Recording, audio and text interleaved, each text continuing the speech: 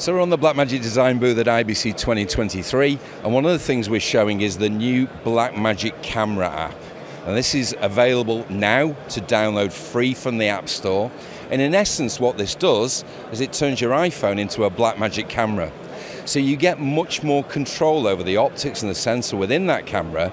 So what we're seeing here is the camera app itself, and one of the first things that you'll see is it replicates the same displays as a Blackmagic camera would. So anyone that's traditionally familiar with a Blackmagic camera will understand and know these controls. So I've got control over everything from the frame rates that we're going to shoot at, and I can change those here through 25, 24, I can go up to 30, 48 frames, etc.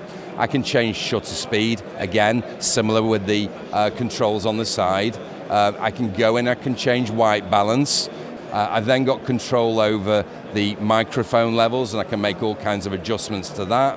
But then I get the choice over all kinds of things. I can start to see guides on the frame. I mean, it gives you complete professional camera control right within an iPhone. I get to change codecs and frame rates and all of those different things.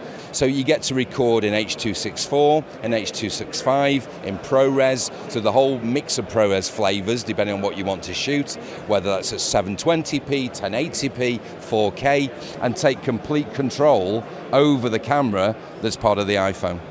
I've also got a chat function, so if I logged into Blackmagic Cloud now, I could chat with other users that were part of the same project. The app is free to download and you can start to use it straight away.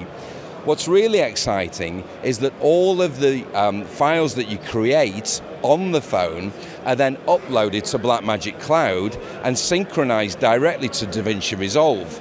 So with each clip that you record, as soon as you press stop on that recording, the file is sent to Blackmagic Cloud and downloaded into synchronized bins on DaVinci Resolve for you to start working immediately. Now that's an incredible workflow. It'll either send the proxy files on their own, or it will send the proxies and the original camera files so that you can start working really, really quickly. It lets you choose which project you're logged into. So in theory, you could be logged into multiple projects. So again, as a for instance, if you had interviews at IBC, one was with Blackmagic Design, another maybe with Canon or with somebody else, and you could choose which project you wanted to be logged into to upload your camera media. So the camera connects to the projects that are set up in DaVinci Resolve. And what Mike's just done here is set us up a new project called film-tv-video. And once we've set that project up, we enable that to invite others to upload into that project. So we could have 5, 10, 15 different users who we share that project with, and as they film video clips, maybe around the IBC hall, all of those would be uploaded to our Blackmagic Cloud and synchronized back into DaVinci Resolve. So through the iPhone, Mike then will get the opportunity to select the project that he wants to upload to. There's our film, TV, video project that Mike's just created within DaVinci Resolve. That's broadcast out to the phones. So because we've shared it with this particular phone, we can now start to record into that project. Then as soon as we finish the clip that's recording, that clip starts to upload into cloud, and it will download back to DaVinci Resolve without you doing another thing. And that, as a workflow, is incredibly fast for people, especially say in an environment like this, a really practical example where you could be running around the trade show, you know, for hours collecting different interviews. You could upload all of those clips when you'd finish them into DaVinci Resolve, so that post-production might start with somebody else in a remote location.